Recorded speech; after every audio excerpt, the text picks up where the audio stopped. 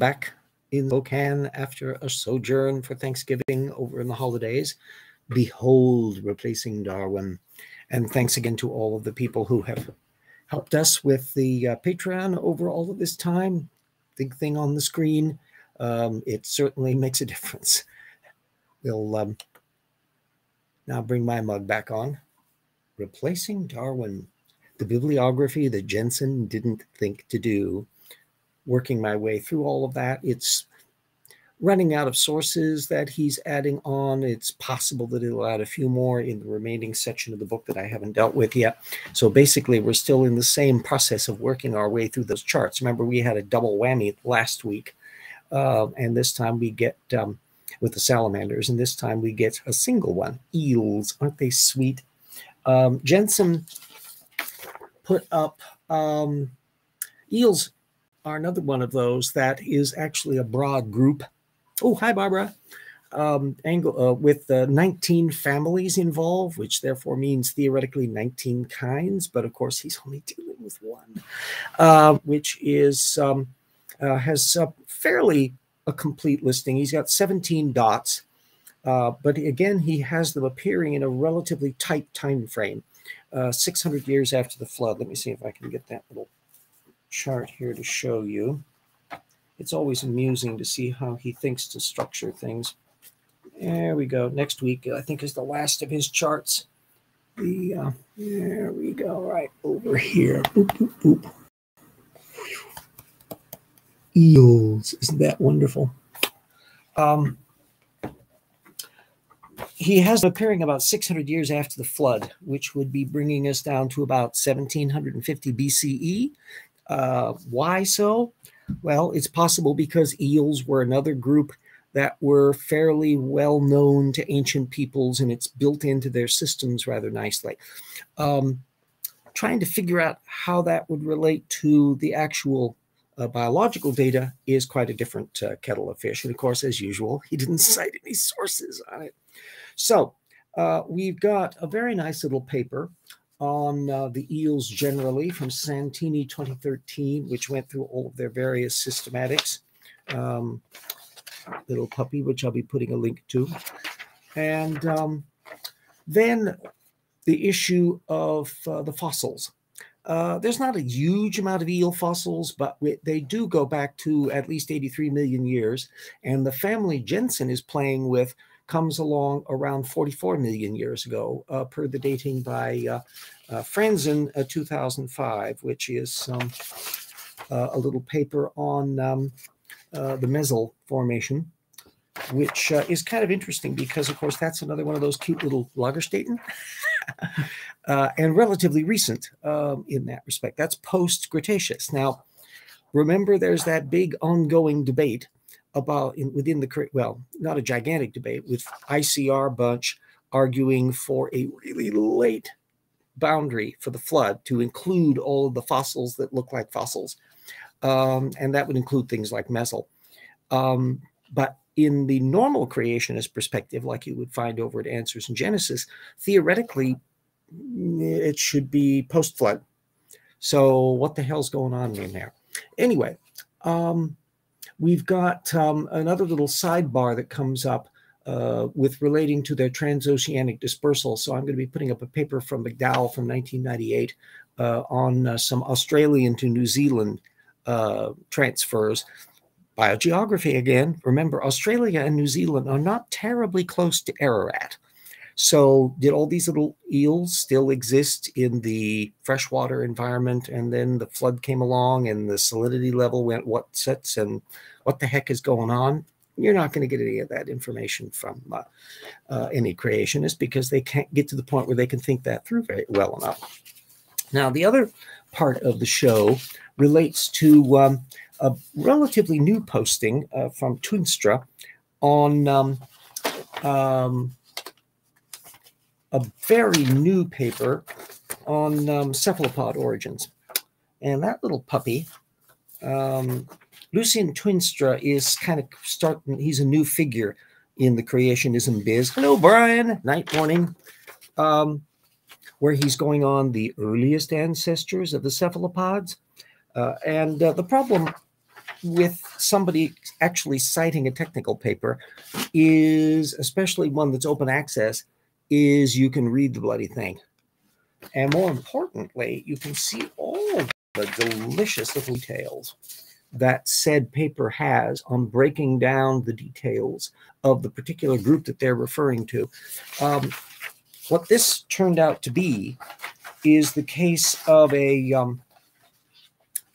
Carboniferous-era fossil, which had retained the ancestral 10-arm condition before you get off to the 8-arm models, which currently have. Now, as far as the creationist is concerned, it had to have been destroyed in the flood. And just because you're losing something, that doesn't, it means it's not really evolution. So with that rationalization, they just go off the deep end.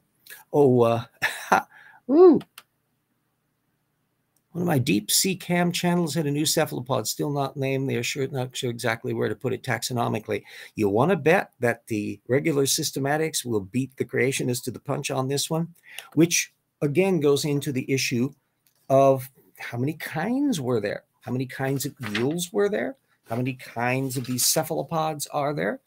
How do they break down what was happening during the creation week? Are the fossil examples of them all derived nondescriptly with pure variation within a kind? And how do you draw the line between an ancestral 10-armed one and its 10-armed cousins? Is the creationist going to do that? No, probably not. And so this is one of the things that's so fascinating about watching creationists discussing systematics, is it's useless. It's useless up here in the sense that the creationist makes no attempt whatsoever to think through, to apply their model to generate insight as to what's connected to what and what features are related to what. It's just, oops, God did it at some point in creation week. Don't bother us about it. It's a kind of, sort of. We're not going to bother about the details. He didn't even have any creationists to cite on this point, in the same reason that Jeanson didn't have anything to cite on eels.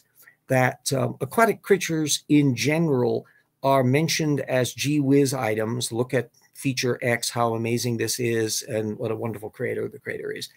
And beyond that, virtually nothing. Yes, yes, indeed, not useless. Okay, practically useless in the sense that it is useful for rationalization. It makes them feel better. It makes them feel like they've explained something, but it makes no impact on anything. It doesn't alter any of the actual facts, and it doesn't lead to any insight on subsequent facts. So anyway, anybody who is terribly into eels and cephalopods will be able to watch as we move down through the years to see whether or not any creationist ever gets to the point where they deal with that. Invertebrates in general, whether marine forms or insects, are not terribly easy to systematize from a creationist point of view. Let alone working out the biogeography things, because they're not on the ark. Then you don't have to bother about thinking about them. So their brains don't think about them. So at that stage, they think about them exactly the same way that intelligent designers think about everything, because they don't have an ark to book. So they don't think about them at all. Creationists are forced by the structure of the ark concept and the fact that there was a creation event that was only 1,500 years before the flood, that they would have to sort them out somehow or other. But they eventually are going to start bogging down, as we've been showing week after week after week after week after week on this thing, that they have to miss the genetics, they've got to miss the paleontology, they have to miss the biogeography, and the little details of the biology and all the connections that has to deal with. Whereas the regular scientists, bit by bit, sort out, restructure, clarify, improve, lead to new things. And when you find new things like new cephalopods, the evolutionist is going to try to work out how it fits systematically into other groups. Is it close to this one versus that one, et cetera, et cetera? And of course, if it's an existing example and they can get their little bits on the DNA, then they can apply all of those tools. You're never going to see the creationists get to that stage. No matter how many years they have to work with it, no matter how many people think they can deal with some of the things, they could rearrange the deck chairs or compress the data field to fit the flood scenario. And that's as much as they can do. So it'll be an amusing thing to think about. Needless to say, in Rocks for Their Volume 2, we're going to be including in all that sort of information. Going through all of those charts has been useful because it's been an indicator of what gets Jeanson's attention and, more importantly, what doesn't. And how, even as of 2017 and now 5 years later, that there's just no body of analytical work that they can draw on to make any sense out of any of this stuff.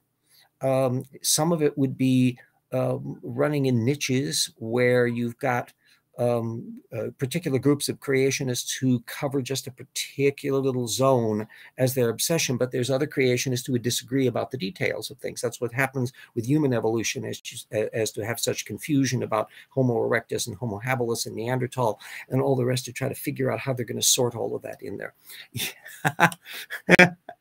Yes, yes. Oh, they've named it now Grimpatoothus imperator. Ooh, okay. It must be a pretty ferocious little critter. Oh, we do not want Windows updating again. We don't want to do that. It's going to try to do. Yikes. I just can't stand it when this thing decides to do its little update in the middle of things. Okay. We've been on about 12 minutes. I'll be putting all the links in there. We're going to let the stupid thing do its bloody little update in the middle of things, because by the time I figure in time to get into it, then it's going to be seeing me fiddle with things on the screen. So we'll shut down for the time. We'll be back on next week.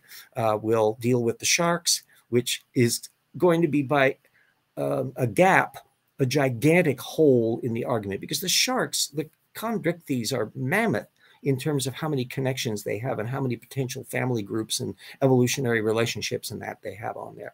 So the fact that he's got one measly little family that he's going to be introducing and no source is relevant to them, I'll check to make sure in his reference bibliography to find out.